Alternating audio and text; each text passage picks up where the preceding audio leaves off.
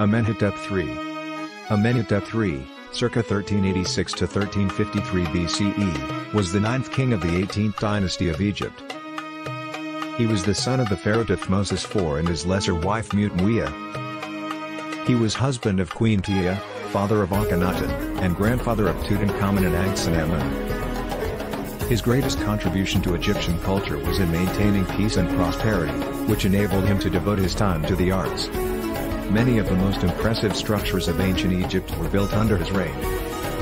And, through military campaigns, he not only strengthened the borders of his land but expanded them. He ruled Egypt with Tiye for 38 years until his death and was succeeded by Amenhotep IV, later known as Akhenaten.